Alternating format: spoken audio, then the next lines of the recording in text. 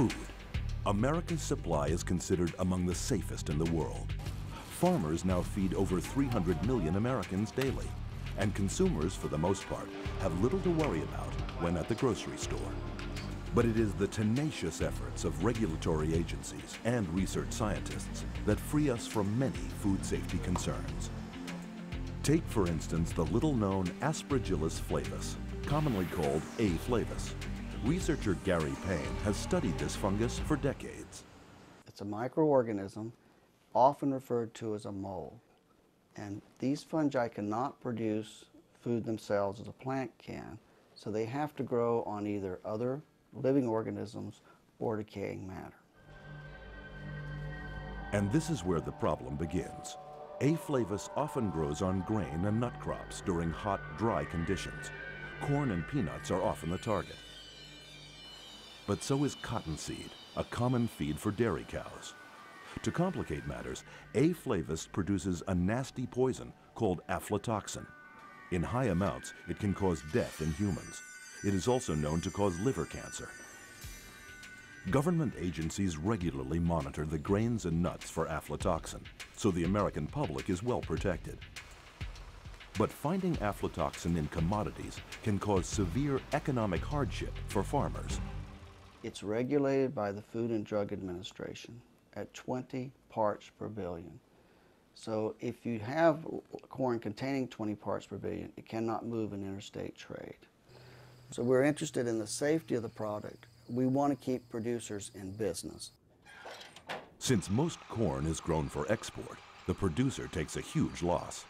But the toxin also affects those who raise animals. We're concerned more with the long-term effects of aflatoxin contamination. Those are the chronic effects. It causes a reduced weight gain, easy bruising, and also suppression of the immune system. So animals become much more susceptible to other diseases. To help farmers with the aflatoxin problem, Gary received funds from CSR-EES to attack the problem on two fronts. We have a small project looking at compounds in corn seeds that inhibit the fungus and inhibit aflatoxin contamination. And we have identified one of those compounds. We're in the process of purifying 2 additional compounds with the goal of taking those compounds and screening lines of corn for high levels.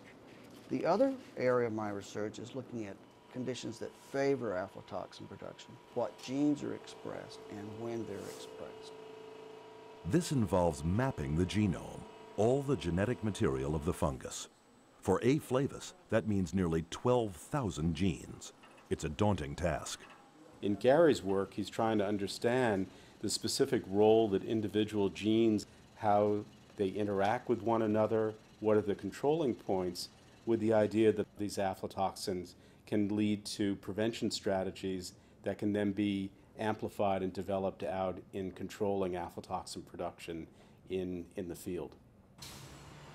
John Groopman is from Johns Hopkins School of Public Health.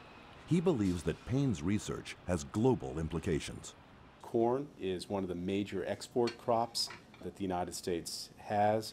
So in world trade, the aflatoxin contamination level in corn dictates the price that various buyers around the world will pay for U.S. corn.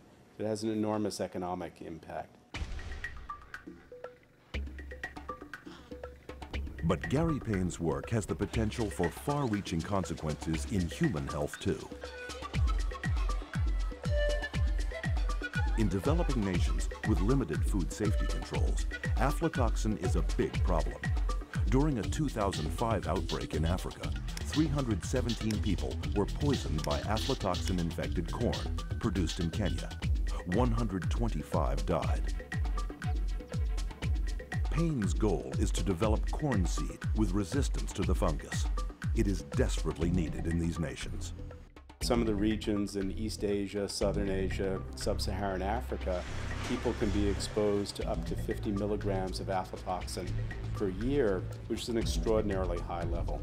And so I think when we look at the public health equation, the interaction across the planet is such now that we can no longer afford to have areas of the world with tremendously diminished health status, because that diminishes everyone.